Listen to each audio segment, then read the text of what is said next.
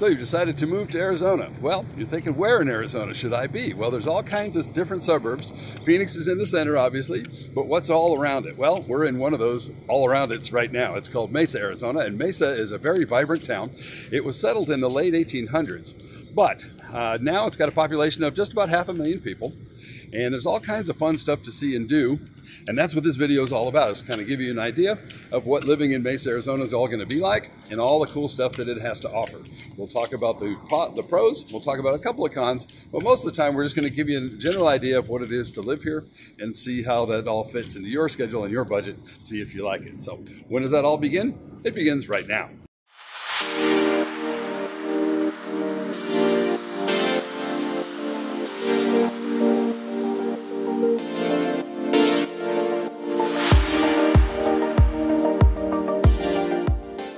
So welcome to Mesa, Arizona.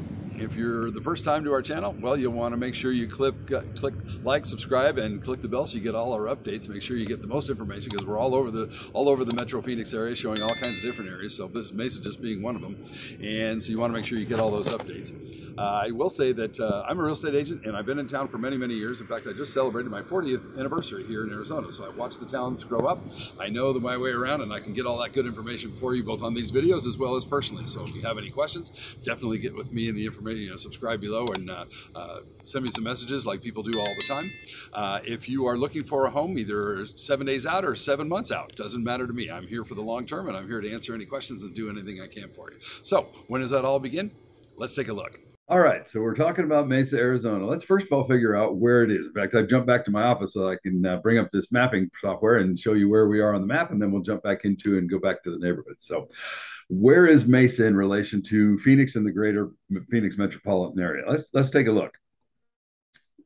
Notice Mesa's right here, due east of Phoenix, more or less. Okay, so where is Phoenix? Well, Phoenix is in the center of the state. So if I zoom way out, you can see here's the border of the state. Phoenix is right in the center, and then Mesa is about 20 to 25 minutes east of Phoenix. Okay, so a lot of people want to know, first of all, how far away is it from a major airport? Well, the cool part about Mesa is you actually have two. Okay, the biggest one that everyone knows about is right in this little area here. That's Phoenix Sky Harbor. Now, how do you get from Phoenix Sky Harbor to Mesa? Well, the easiest way to do it is to take the new freeway, the Loop 202. And you can see on the map, the Loop 202, it took them a while to build it, but boy, when they did, it made a big difference for everybody in the valley. Now that they've completed it out on the west side, it's even better than that. So you take, as you're in the airport, you just zoom straight out 202, and you're almost into Mesa just coming out the 202. I mean, you have access, because for argument's sake, or just to kind of give you a mental picture of where Mesa is, Mesa pretty much is this whole area right here. Okay, it borders Apache Junction on the eastern side, and it has Tempe on the western side, and then the 60 is basically the north-south border. In fact, just south of 60 and Baseline Road is the border of Mesa. So this is generally where Mesa is. So if you're coming out of the freeway, you're pretty much on 202. You pretty much have access to pretty much all of it on the north side coming the 202, or you can come out and head south on the 101 and pick up US 60 on the south side. So you can come in it from this direction, or you can come at it from this direction. So either way, there's all kinds of benefits there. Now that's from Phoenix Sky Harbor. I'll just write Phoenix, PHX. Okay. There's another airport that used to be back in the 50s and 60s, well, 40s, 50s, and 60s. They trained a lot of the World War II pilots there. There were two Air Force bases, one out on the extreme west side of town up here, and that was Luke Air Force Base, which still exists to this day. The other one, however, is out in the East Valley, and it's down in this area here, and it's called Phoenix Gateway Airport now. It used to be Williams Air Force Base for many, many years. That's what basically a lot of our military pilots in the Air Force were turned out of these two bases. They've since decommissioned Williams and turned it into a local airport called Williams Gateway.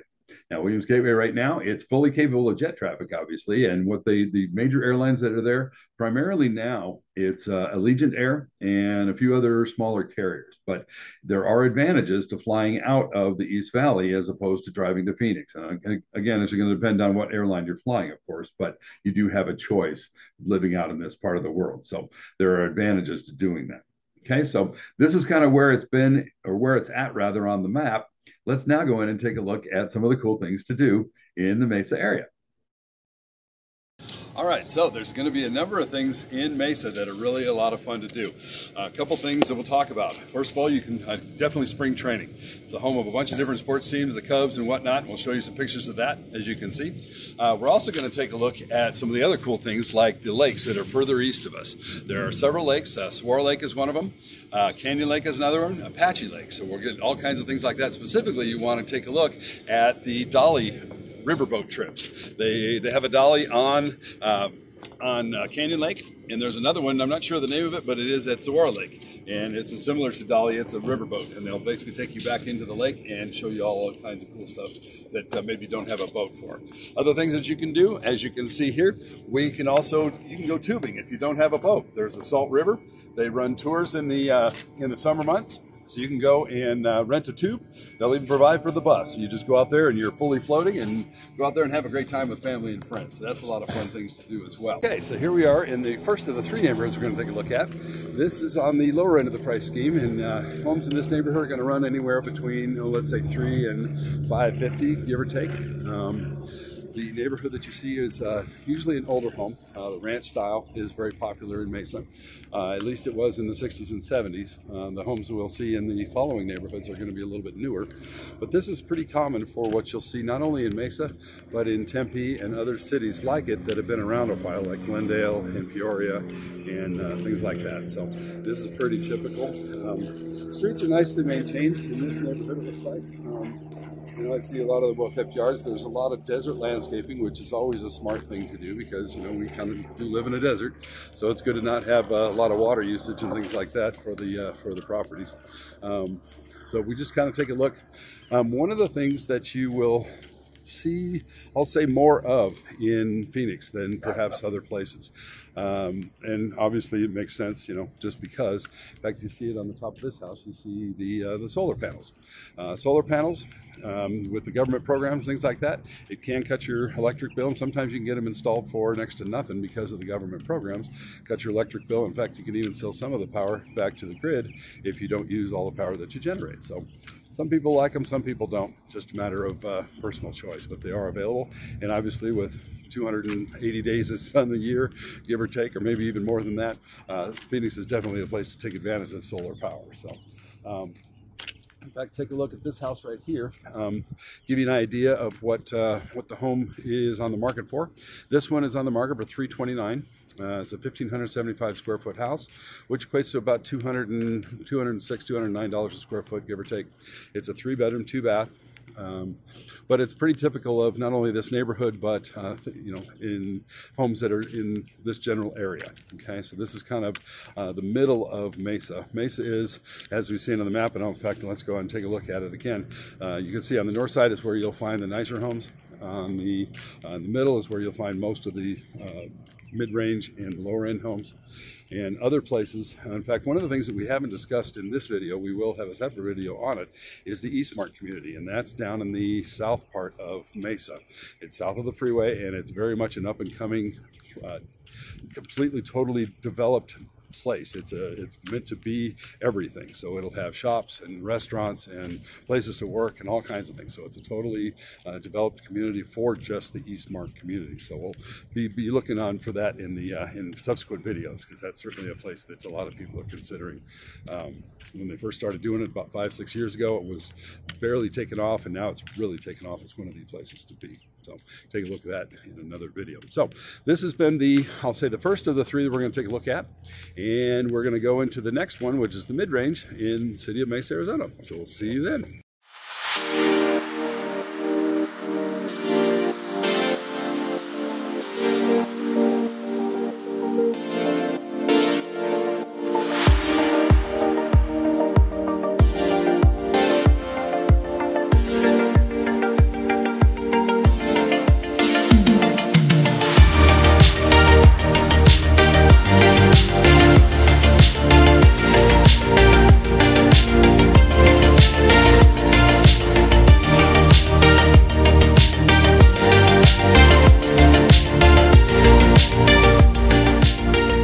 Okay, here we are in the second of our neighborhoods in Mesa, Arizona.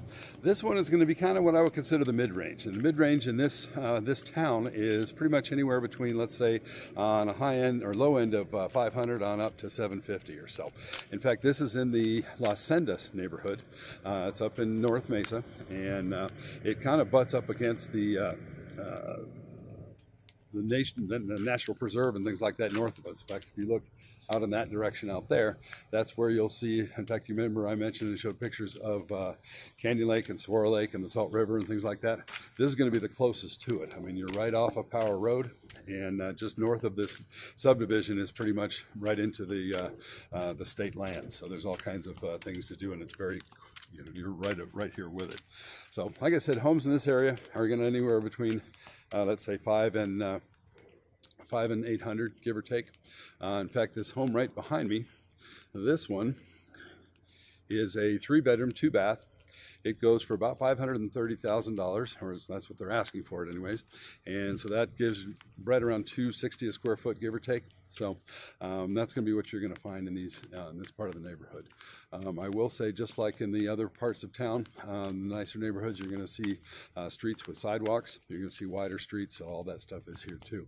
So there's all kinds of things to do up in this part of town. I live just south of here. It's a very nice part of town as well. So this is Mesa, Arizona. This is the, I say, the middle of the range.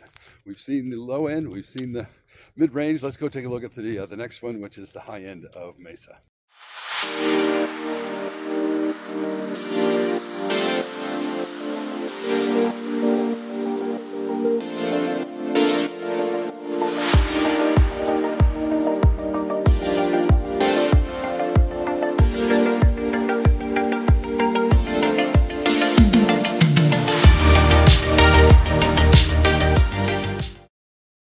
So as we've seen in the other two neighborhoods, Mesa really has it all covered, from the moderately priced homes to the mid-range, and now we're into the nicer homes. These homes that we're going to see on this street are anywhere between $750,000 on up to over $1 million. Typically, you're going to find homes in this neighborhood pretty much going to be bigger homes. They're going to be 3, 4, 5 bedrooms, and by price point, like I said, above $750,000. In fact, to give you an idea of this home right behind me, it's got nice manicured lawn, everything nice and tidy, and that's really what you're going to see in this part of town. This is in the north of Mesa. In fact, the home that we're going to take a look at is just across the street here. This one, it sells, it's on the market currently for just under $890,000. It's a 4-bedroom, 3-bath, 2,962 square feet, built in 1997. So you're thinking it's going to be right in the neighborhood of about $300 a square foot. So just to give you an idea of what it looks like, kind of pan behind me. But it gives you an idea of what the home is and is all about, and what kind of neighborhood you can expect. So the neat thing about these neighborhoods, in the higher end, obviously, the streets are going to be wider, going to be a lot more quiet. Sometimes there's a gated community, sometimes not. This one does not have a gated community, but it is in the north part of town, and that's really where you're going to find a lot of the nicer homes in Mesa, is up in the northern part of the city. So just kind of stroll around the neighborhood. I want to give you an idea of what these houses look like, and you can kind of see in just a moment what the little more variety. But I wanted to kind of walk around and show you just a couple of really neat houses. This one to my right here is just really cool, I thought. And then as I turn around, just take a look at the one right off my back shoulder. That one's kind of neat too. So this has been Mesa, Arizona. If you have any questions, or by all means, get with me. My contact information is below. Make sure you click that subscribe and like button, as well as the bell, so that you get all our updates. Because like I said, we're all over the county and doing everything we can for real estate. So if you have any questions, by all means, get with me.